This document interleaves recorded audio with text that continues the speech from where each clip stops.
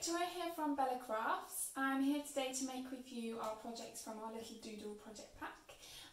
This month we're doing fruits and veggies, so I'm going to be making with you our little watermelon bunting that we have just here. Okay, so we've got everything that we need here to make our watermelon bunting. So we've got our little yarn that comes in our pack, we've got our little doilies, we've got some pink, green and black paint, and we are going to need a little cotton bud for this one as well, which again should be in your pack. So we're going to start off painting our first little watermelon here. So we're going to use our pink paint in the middle. So I'm going to start off doing this bit, and I'm just going to start going right round the edge first, and then I'm going to fill in the middle bit.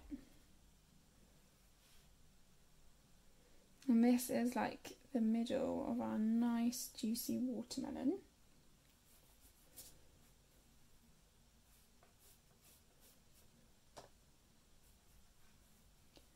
There we go, and I'm trying to make sure that there's no gaps there. Like so. Just going to neaten up that edge a little bit.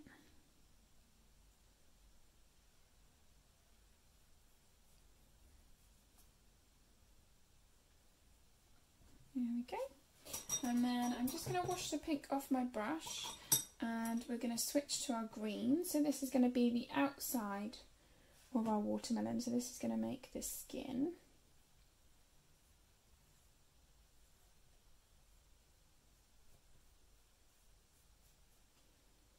There we go. Now you might want to make sure that your table is covered when you're painting this one, because the doilies have got little holes in. It is impossible not to make a mess with this one.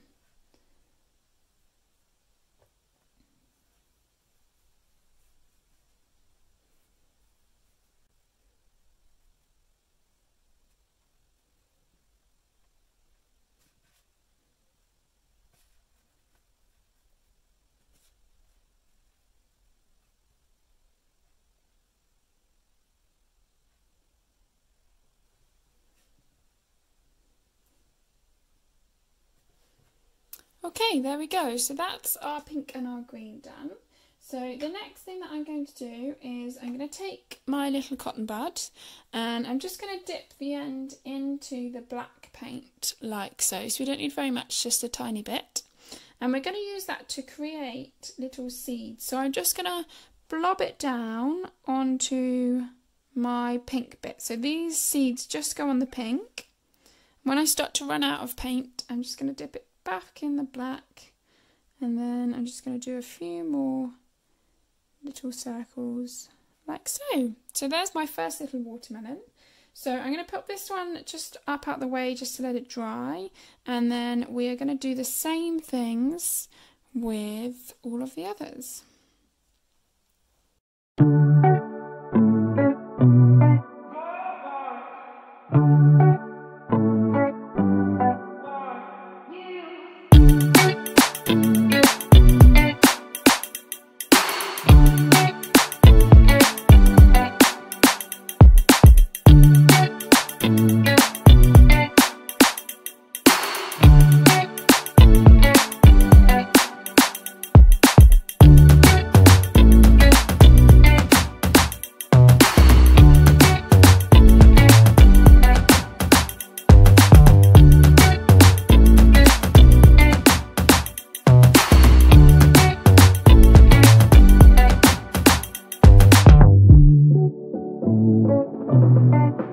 Okay, so that's all of our watermelons painted. So we just need to let these dry for a little bit now. So we're just going to leave them for probably about 15 minutes or so. Maybe you could snack on a little piece of watermelon whilst you're waiting. And then we will come back and we will glue them all together. Alright, see you guys in a minute. Okay, so our watermelons are nice and dry now. So the next thing that we're going to do is we're going to stick in our little yarn piece here, which is going to make the kind of ribbon for our bunting. So all I'm going to do is kind of lay that just in the centre there. Now you can do yours with a bit more of a gap if you want to. So with mine, when I laid them out, I just had a bit more of a gap here, but for these ones I'm going to do them just close together. And then all we're going to do is we're going to take some glue just across the middle, And then you want to get your glue right up to the edge of your doily here. Okay. You shouldn't need too much glue. These are really thin, so they should stick together really nice and easily. But just make sure you kind of get it right up around those edges. And then once you've done that, you can just fold that one in half until the edges meet. And we're just going to do that right the way along all of our little doily shapes.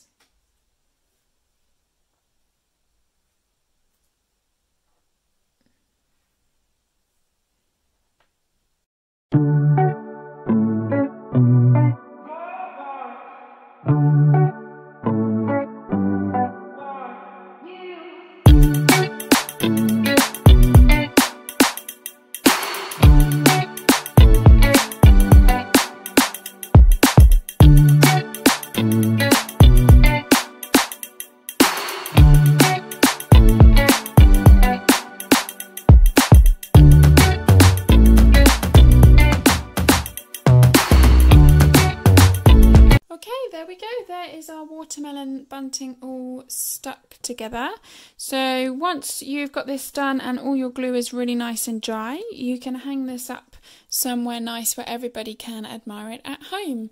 So thank you so much for joining us for this video, guys. I don't know if you've seen, but on your little how-to sheets we've also got a little recipe that you can have a go at making if you fancy with a watermelon. So have some fun with that. We'd love to know what you think, and we shall see you at the next video. Okay, bye.